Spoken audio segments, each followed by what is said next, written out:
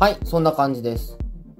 絵の上手い人は絵の才能があるから上手いのか、下手な人は才能がないから下手なのか、こういった話よく聞くと思います。絵の上手さと才能についてですね、すごく簡単にしていきますんで、どのイラストのジャンルにも当てはまることだと思いますんで、よろしければ参考にしてみてください。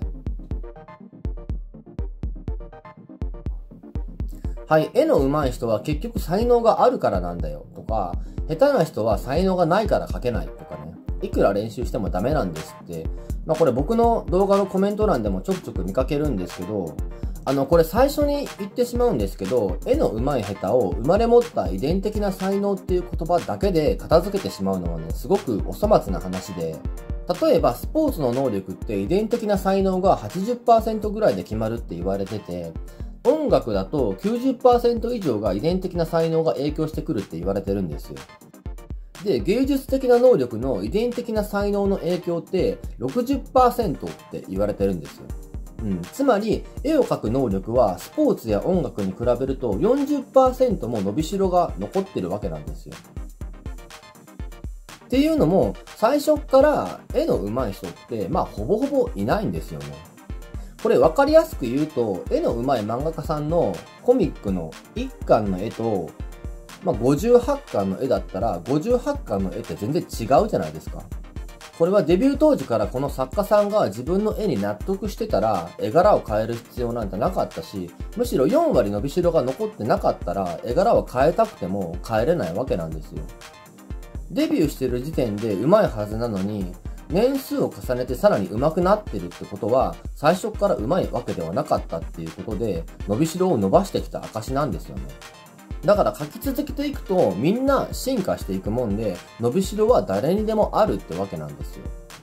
だから絵の上手い下手は才能の一言で片付けてしまうっていうのは、大きな間違い。で、残りの4割っていうのはやっぱり書き続ける努力が必要になってくるんですよ。で、努力はしてるんだけど一向にうまく書けませんって思ってる人も多いと思うんですよ。全く成長してないわけではないと思うんですけど、やっぱり自分で成長を感じられないと凹んでしまうんですよね。で、そこで凹んでても仕方ないんですよ。その努力の方法って、いろいろあって、人によっても違いますし、自分で見つけていかなきゃいけないんですよね。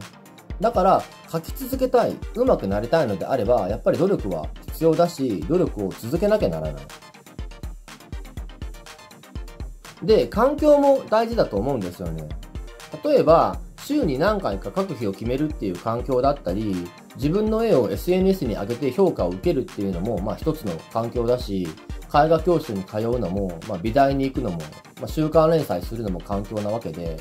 絵の能力は学ぶ知識であったり、受ける感性、刺激、人との出会い、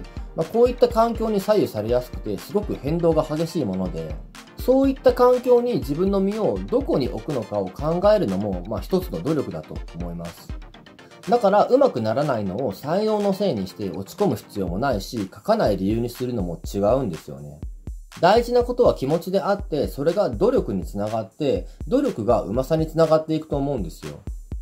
ですんで、絵の上手い下手に才能なんて関係ねえぜって話で、上手い人はみんな努力してきたし、努力をしてない天才はいないってことなんですよ。あと、ちなみに左利きは絵が上手い説ですね。左利きは右脳をよく使うって話で、右脳は直感的思考であったり、芸術性、創造性とかを司っているので、左利きは絵が上手い。左利きだから絵が上手い。これも僕、よく言われます。はい。これも、関係ねえよって話で、右利きの芸術家は左利きの9倍いるって言われてるんですよ。で、世界の右利き左利きの人口比率と、これ同じなんですよね。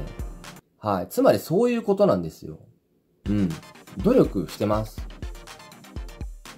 はい。ということで今回絵の上手さと才能についてお話ししていきました。よろしければ参考にしてみてください。